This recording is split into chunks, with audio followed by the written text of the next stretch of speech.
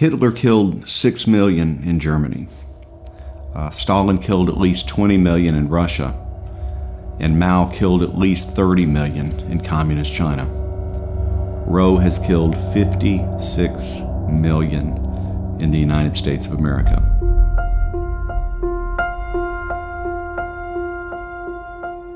What is Roe? I'm of course referring to Roe versus Wade, the tragic Supreme Court decision that determined that essentially an unborn child has no fundamental right to life, but instead a woman has a right to choose to terminate that life virtually for any reason whatsoever. How could it possibly be the case that this could be happening in America, that 56 million human beings could be killed despite being fully innocent and fully human?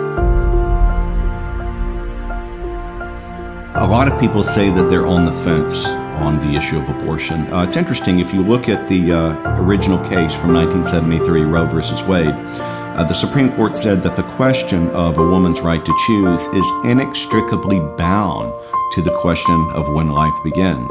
So that basically means that if we don't know whether the unborn are human, then we really don't know the parameters of a woman's right to choose. And of course, we should never be supporting abortion if we're not sure whether the unborn is human. For example, imagine that I go on a hunting trip and I see something rustling in the bushes, and I'm not really sure whether it's Bambi or whether it's my hunting partner. What should I do? Should I fire the shot or should I withhold my fire? Of course, I should do the latter. But you know something? We don't even have to worry about the prospect of ambiguity at all, because the science of embryology is clear. As a matter of fact, there is complete consensus among the embryology textbooks that the unborn is a distinct, living, and whole human being, actively involved in the process of developing itself from within, from the very earliest stages of development. You know something? Hadley Arcus once said, a great professor up at Amherst College, said that an absence of consensus does not mean an absence of truth. For example, people once argued about the shape of the earth. They didn't know what the shape of the earth was, but that didn't mean that the earth didn't have a shape. Well, you know something? There is a truth out there, and we no longer have to worry about that lack of consensus. We know that the unborn is human. And if the unborn is human, we can't really be apathetic. At that point, I would say to someone who admits that the unborn is human, really isn't sure whether they want to weigh in on this debate, I would simply ask them, can they supply a philosophical reason for valuing the unborn less than you or me? And if they're unable to do that, then that really concludes the debate, and we really have to get involved. You know something? In one of my favorite parables ever in the entire New Testament, it's the parable of the Good Samaritan. There is a fundamental question that is asked there in that parable. Who is my neighbor? And so the central question is the unborn human? In other words, is the unborn my neighbor?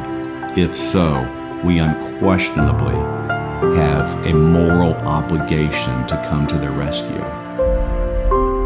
We are setting up the conditions of savage inequality. Every time we tried to say that someone was human, but not fully a person because they lacked some sort of an acquired accidental characteristic, we set up conditions of savage inequality. Hitler did it to the Jews. In America, we did it to the slaves. And we have to understand that in this country today, the abortion issue is the modern day equivalent of the slavery issue. But it is only an important moral issue for two reasons. Number one, the unborn is a distinct, living, and whole human being. And furthermore, philosophically, there is no difference between the adults we are today and the unborn children we once were that would have justified killing us at that earlier stage of development.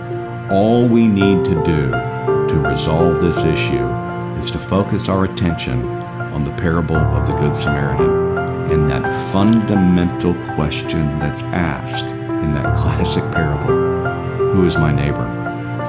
If the unborn is human, the unborn is my neighbor, and I have a moral obligation to stop apologizing for defending them and to stand up for them because they cannot stand up for themselves.